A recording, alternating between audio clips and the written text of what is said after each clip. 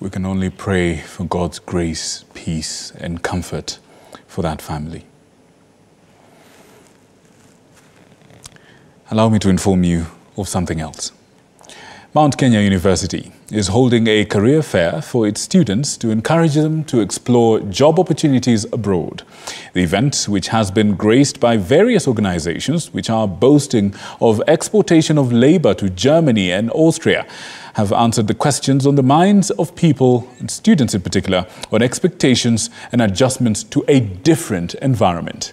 Key speakers, among them German professor Christian Haas, have given requirements needed to work in Germany and Austria, citing knowledge of the German language among the important requirements. Kenyan ambassador to Germany, Tom Amolo, he also encouraged the students to consider applying for jobs in Germany, with other speakers giving guidelines and requirements of how to work in these countries.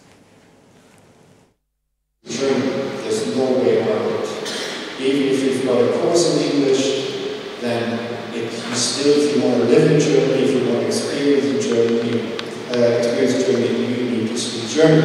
Always think, afterwards you're out, you have the opportunity to go on, get a university degree as well, which then helps you to further process your career. Bring in foreign cash inflows.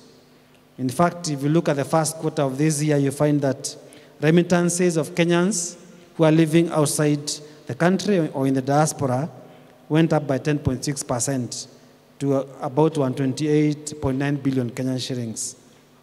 And therefore, Mount Kenya University Board is in full support of this initiative, because not only is it helping Mount Kenya University, it is also helping our students, it's also helping the country.